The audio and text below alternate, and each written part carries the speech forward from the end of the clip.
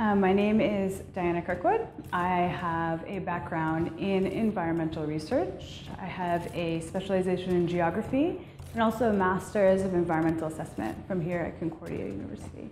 And currently I am the Campus Zero Waste Coordinator. So we're focused on increasing waste education and effectiveness at Concordia campus and Montreal in general.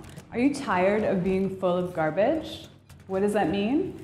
I'm referring to the fact that Canadians throw out 30 million tons of garbage every single year. If you want to picture this, it's like throwing out 90 Empire State Buildings every year. 40% of this 30 million tons of garbage is actually produced by us, the residential consumer. So let's just bring it closer to home. Can you picture 5 million garbage bags sitting on your front lawn?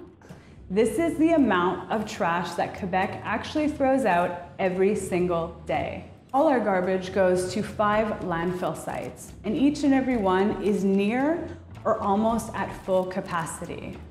In this waste production system, coffee cups are actually a huge burden on landfills. In Canada alone, we throw out 1.6 billion disposable cups a year. At Concordia University, we throw out over 3.8 million. This equals 57 tons of garbage a year. So, what can you do?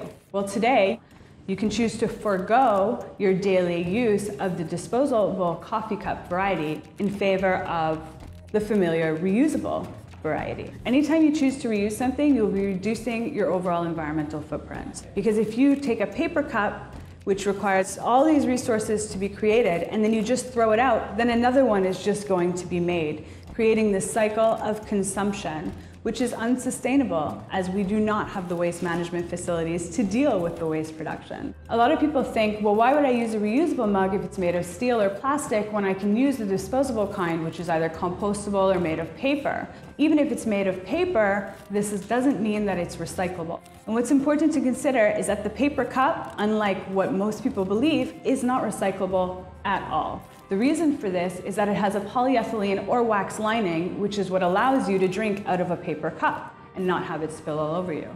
And it's not recyclable in Quebec, any lids whatsoever.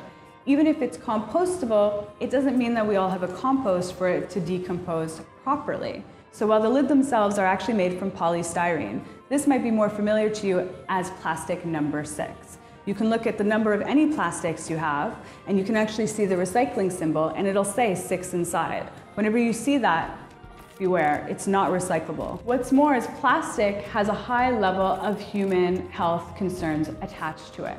For example, the plastic number 6 uses chemicals like volatile organic compounds, HCFCs as a blowing agent, and benzene in the actual composition of the styrofoam product. And these are all chemicals that are either linked to causing atmospheric smog, global warming, and even worse, acting as a carcinogen agent, creating a huge concern for human cancer development in the world. So for every 16-ounce disposable paper cup that you decide not to use, you will be saving 1 square foot of habitat, reducing global demand for wood products and increasing landscape for wilderness. As a citizen of this global world, and especially Canada, which is one of the huge consumers in all of the world, we actually have a lot of power in the decisions and choices we make in our products.